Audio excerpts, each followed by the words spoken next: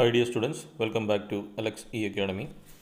ഈ ഒരു ലെക്ചറിൽ CET 301 സ്ട്രക്ചറൽ അനാലിസിസ് 1-ലെ സെക്കൻഡ് മൊഡ്യൂളാണ് നമ്മൾ സ്റ്റാർട്ട് ചെയ്യുന്നത്. അപ്പോൾ second മൊഡ്യൂളിലെ first കൺസെപ്റ്റാണ് principle of virtual work. അപ്പോൾ അതിൻ്റെ ഒരു ചെറിയൊരു തിയറി ഇൻട്രൊഡക്ഷൻ മാത്രമാണ് ഈ ഒരു വീഡിയോയിൽ ചെയ്യുന്നത്. ഓക്കെ, അപ്പോൾ നമുക്ക് ആദ്യം സെക്കൻഡ് മൊഡ്യൂളിൻ്റെ സിലബസിൽ എന്തൊക്കെയാണുള്ളതെന്ന് നോക്കാം.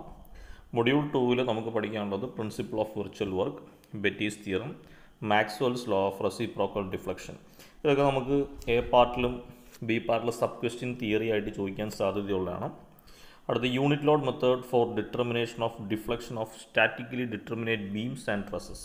അപ്പോൾ ബീംസിലും ട്രസ്സസിലും ഡിഫ്ലക്ഷൻ കണ്ടുപിടിക്കാനായിട്ടുള്ള യൂണിറ്റ് ലോഡ് മെത്തേഡ്, അതിൻ്റെ സിമ്പിൾ ഇലസ്ട്രേറ്റീവ് ന്യൂമറിക്കൽ പ്രോബ്ലംസ് ആണ് പ്രത്യേകം പറഞ്ഞിട്ടുള്ളത്. Analysis of statically indeterminate structure, degree of static and kinematic indeterminacy, introduction to force and displacement method, method of consistent deformation, analysis of beams, simple problems with one redundant, illustration only for two redundant problems.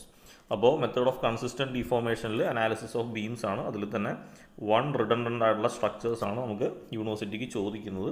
To റിഡണ്ടൻ്റ് ആയിട്ടുള്ള problem നമ്മൾ illustration just ഒന്ന് അറിഞ്ഞിരുന്നാൽ മാത്രം മതി.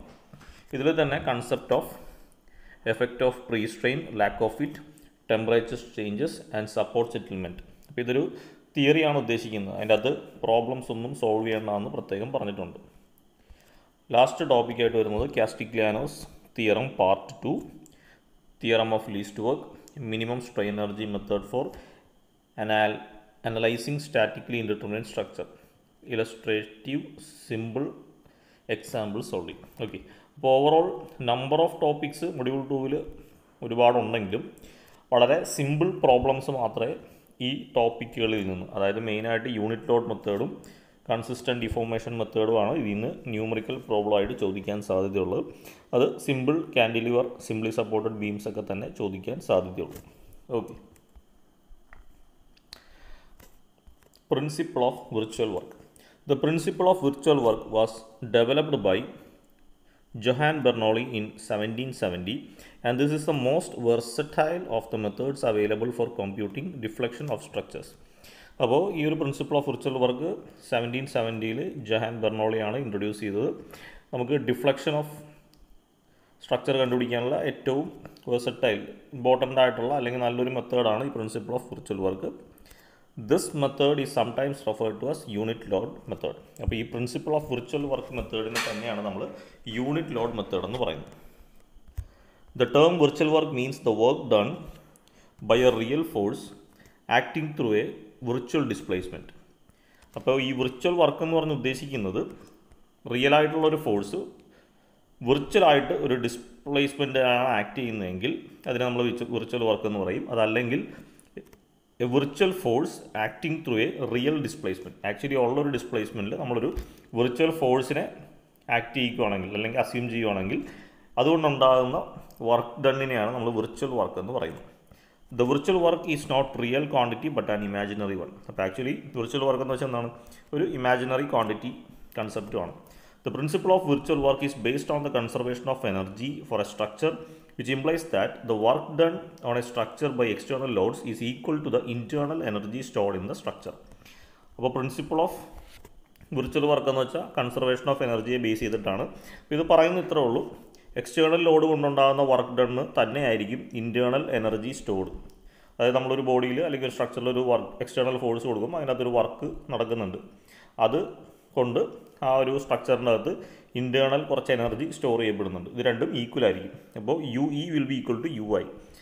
Energy stored by external Lord will be equal to strain energy. Take a deformable structure of any shape and size and apply a series of external loads capital P to it. അപ്പോൾ ഒരു illustration പോലെ പറയുന്നതാണ്. ഒരു structure എടുക്കുക, അതിൻ്റെ അകത്ത് series ആയിട്ട് കുറച്ച് ലോഡുകൾ അപ്ലൈ ചെയ്യുക. It will cause internal force F at points through the structure. ഈ ലോഡ് നമ്മൾ അപ്ലൈ ചെയ്യുമ്പോൾ ആ സ്ട്രക്ചറിൻ്റെ പല ഭാഗത്തും ഇൻറ്റേർണലി ഫോഴ്സ് F എന്ന് പറയുന്ന ഫോഴ്സ് ക്രിയേറ്റ് ചെയ്യപ്പെടും. It is necessary that the external and internal loads be related by equations of equilibrium. അപ്പോൾ എക്സ്റ്റേണലി നമ്മൾ അപ്ലൈ ചെയ്യുന്ന ലോഡ് പിയും ഇൻറ്റേർണൽ ഫോഴ്സ് ക്രിയേറ്റ് ചെയ്യുന്ന എഫും ആണ്. അപ്പോൾ ഇതിനെ നമുക്ക് നമ്മുടെ ഇക്വിലിബ്രിയം ഇക്വേഷൻ വെച്ചിട്ട് അപ്ലൈ ചെയ്യാനായിട്ട് പറ്റും. As a consequence of the above loading, external displacement delta will occur at the P loads and the internal displacement del will occur at each point of internal forces. അപ്പോൾ ഈ രീതിയിലുള്ള കോൺസിക്വൻസും ഉണ്ട്. നമ്മൾ externally apply ചെയ്തേക്കുന്ന P ലോഡിന് corresponding ആയിട്ട് delta ഡിസ്പ്ലേസ്മെൻറ്റും internal ഫോഴ്സിന് corresponding ആയിട്ട് del എന്ന് പറയുന്ന ഡിസ്പ്ലേസ്മെൻറ്റും ഉണ്ടാകും. These displacement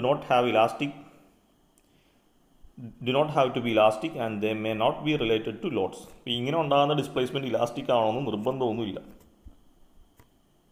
However, the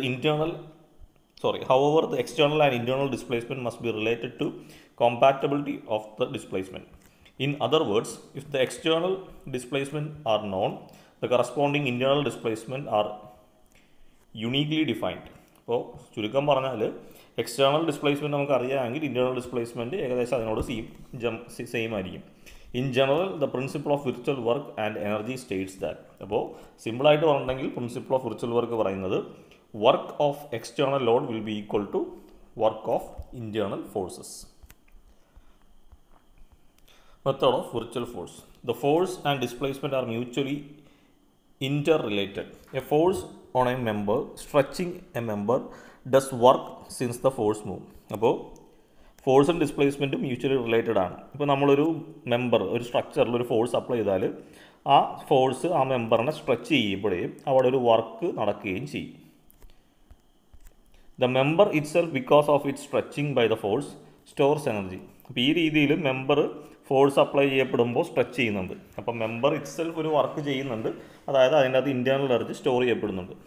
obviously the internal energy stored will be equal to the work done by the force on the member. അപ്പോൾ ഇങ്ങനെ ഇൻറ്റേർണലി സ്റ്റോർ ചെയ്യുന്ന ഇൻറ്റേർണൽ എനർജി എന്ന് പറയുന്നത് എക്സ്റ്റേർണൽ വർക്ക് ഡണ്ണിന് ഈക്വൽ ആയിരിക്കും. Thus, in a structure made up of several members and several external forces, there are two basic energy quantities. അങ്ങനെ ഏത് structure എടുത്താലും അതിനകത്ത് കുറേ സെവറൽ ഫോഴ്സ് ആക്ട് ചെയ്യുന്നുണ്ടെങ്കിൽ അതിനകത്ത് മെയിനായിട്ട് രണ്ട് ബേസിക് എനർജി ക്വാണ്ടിറ്റീസ് ആണ് ഉള്ളത്. ഒന്ന് WE work done by external force as they move through some displacement. രണ്ടാമത്തത് WI energy stored by all the strained members due to the internal forces. Okay, അപ്പോൾ ഇത് ഇത്രയാണ് നമ്മൾ ഈ ഒരു ലെക്ചറിൽ ജസ്റ്റ് ഒരു ഇൻട്രൊഡക്ഷൻ ആയിട്ട് പറയുന്നത്. ഇനി സ്റ്റാറ്റിക്കലി ഡിറ്റർമിനേറ്റ് സ്ട്രക്ചേഴ്സിൽ ഡിഫ്ലക്ഷൻ്റെ അനാലിസിസിന് യൂസ് ചെയ്യുന്ന മെത്തേഡാണ് strain energy method. Statically determinate ആയിട്ടുള്ള സ്ട്രക്ചറിൻ്റെ ഡിഫ്ലക്ഷൻ കണ്ടുപിടിക്കാനുള്ള മെത്തേഡാണ് strain energy method. Strain energy method നമുക്ക് രണ്ടായിട്ട് ക്ലാസിഫൈ ചെയ്യാം. യൂണിറ്റ് ലോഡ് മെത്തേഡും ഉണ്ട്, കാസ്റ്റിഗ്ലിയാനോസ് മെത്തേഡും ഉണ്ട്. യൂണിറ്റ് ലോഡ് മെത്തേഡ് വഴി നമുക്ക് ഡിഫ്ലക്ഷൻ ഓഫ് ബീം കാൽക്കുലേറ്റ് ചെയ്യാൻ പറ്റും, deflection of determinate frames calculate ചെയ്യാം, deflection of determinate pin joint ട്രസ്സും calculate ചെയ്യാം. അപ്പോൾ യൂണിറ്റ് ലോഡ് മെത്തേഡ് വഴി ഡിറ്റർമിനേറ്റ് ആയിട്ടുള്ള ബീംസിൻ്റെയും ഫ്രെയിംസിൻ്റെയും ട്രസ്സിൻ്റെയൊക്കെ അനാലിസിസ് ചെയ്യാൻ പറ്റും. ഈ കാസ്റ്റിഗ്ലിയാനോസ് മെത്തേഡ് വഴി ഡിഫ്ലക്ഷൻ ഓഫ് ഡിറ്റർമിനേറ്റ്സ് ബീം മാത്രമാണ് ചെയ്യാൻ പറ്റുന്നത്. അപ്പോൾ അടുത്ത ലെക്ചർ മുതൽ നമുക്ക് ഈ unit load മെത്തേഡിൻ്റെ numerical problems start ചെയ്യാം. Okay, thank you.